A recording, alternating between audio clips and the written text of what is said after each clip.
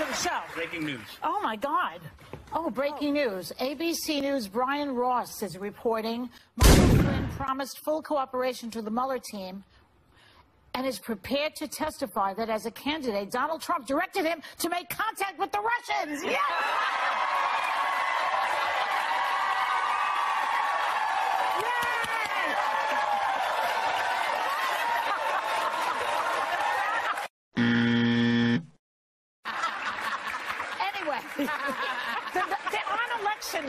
On election night, yeah. I had to wear a veil. I was in mourning. So veil. This is like the antithesis of that hideous night. Well, and that's why I'm happy. But the thing is, this is so significant. You're talking about someone's national security advisor, someone with a military background who pled guilty to lying to the FBI, to the federal government, and now is going to testify that not as president, as a candidate,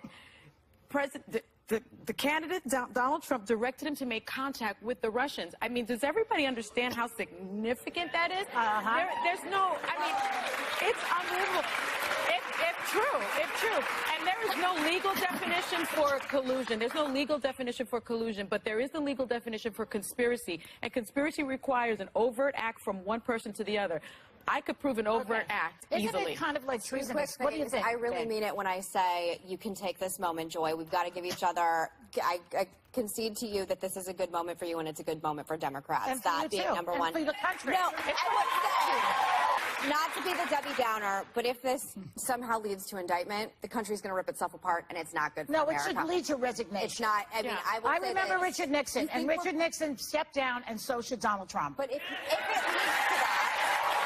This just happened in real time in this segment. We don't know the exact details of this, but I will say I implore everyone. I know everyone's cheering in here again. I give Democrats and liberals this moment. He is prepared to testify that Trump did direct him to contact the Russians during the transition. The candidate, Donald Trump, directed him to make contact with the Russians. I mean, does everybody understand how significant that is? Russians during the transition, initially as a way to work together against ISIS.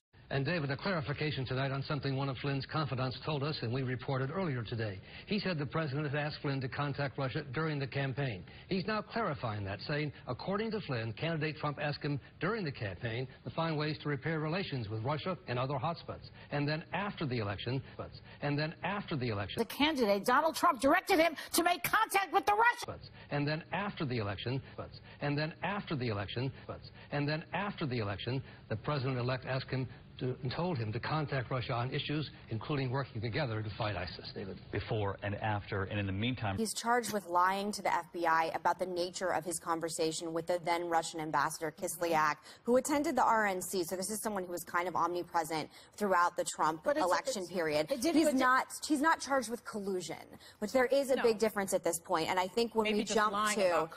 Lying about colluding. Well, we don't know what we don't know. And again, I'm not here to, like, defend, but I have so many times have come on this show and other shows where it seems like this is it, this is the smoking gun, and until we have direct evidence of any kind of collusion that is presented to me by the FBI, that I think we should just tread carefully. Is this a good look? No, it completely throws off the narrative. It's a lot of circumstantial evidence. I think what you see is Bob Mueller is building a case step by step, shoe by shoe. And this plea of guilty is for the special counsel. This is not to the U.S. Attorney's Office, not the Department of Justice. If you look at the information, and I invite you to because it's online, it's signed by the people, the senior assistant special counsels in the special counsel's office. So this is all about the investigation into... Michael Flynn, General Flynn, is a wonderful man. I think he's been treated very, very unfairly by the media. As I call it, the fake media in many cases. From intelligence, papers are being leaked, things are being leaked. It's criminal action, criminal act. And it's been going on for a long time, before me. But now it's really going on. And people are trying to cover up for a terrible loss that the Democrats had under Hillary Clinton. I think it's very, very unfair what's happened to General Flynn, the way he was treated, and the documents and papers that were illegally, I stress that, illegally leaked. Often say that they believe that Donald Trump was born in Kenya. They often say that they believe he's a Muslim. Some of them... Welcome back to the show. Breaking news. Oh, my God. Oh, breaking news. ABC News' Brian Ross is reporting Michael Flynn promised full cooperation to the Mueller team and is prepared to testify that as a candidate, Donald Trump directed him to make contact with the Russians. Yes!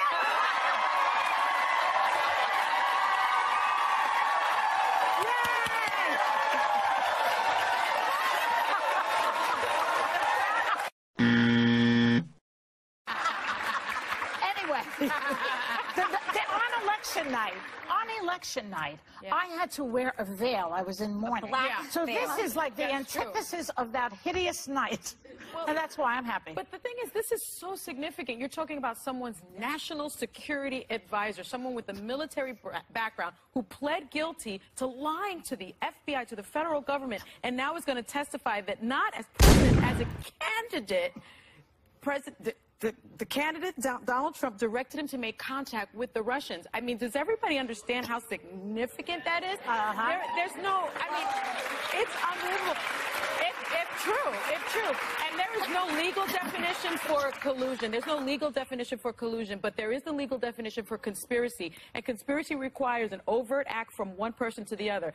I could prove an overt act easily. Isn't it kind of like treasonous? What do you think? I really mean it when I say you can take this moment, Joy. We've got to give each other. I concede to you that this is a good moment for you, and it's a good moment for Democrats. And for that you being too. number and one. For the country. No, not to be the Debbie Downer, but if this somehow leads to indictment, the country's going to rip itself apart, and it's not good for America. No, it should lead to resignation. It's not. I mean, I remember Richard Nixon, and Richard Nixon stepped down, and so should Donald Trump. But if it leads to that.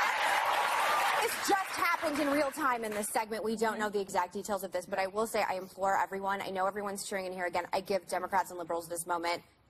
He is prepared to testify that Trump did direct him to contact the Russians during the transition. The candidate, Donald Trump, directed him to make contact with the Russians. I mean, does everybody understand how significant that is? Russians during the transition, initially as a way to work together against ISIS. And, David, a clarification tonight on something one of Flynn's confidants told us and we reported earlier today. He said the president had asked Flynn to contact Russia during the campaign. He's now clarifying that, saying, according to Flynn, candidate Trump asked him during the campaign to find ways to repair relations with Russia and other hotspots. And then after the election, the candidate, Donald Trump, directed him to make contact with the Russians. And then after the election, the president-elect asked him and told him to contact Russia on issues, including working together to fight ISIS, David. Before and after, and in the meantime... He's charged with lying to the FBI about the nature of his conversation with the then Russian ambassador, Kislyak, who attended the RNC. So this is someone who was kind of omnipresent throughout the Trump election period. He's not charged with collusion, which there is a big difference at this point. And I think when Maybe we jump lying to... about colluding. Lying about colluding. Well, we don't know what we don't know. And again, I'm not here to, like, defend, but I have so many times have come on this show and other shows where it seems like this is it, this is the smoking gun, and until we have direct evidence of any kind of collusion that is presented to me by the FBI, that I think we should just tread carefully. Is this a good look? No, it completely throws off the narrative. It's a lot of circumstantial evidence. I think what you see is Bob Mueller is building a case step by step, shoe by shoe. But this plea of guilty is for the special counsel. This is not to the U.S. Attorney's Office, not the Department of Justice.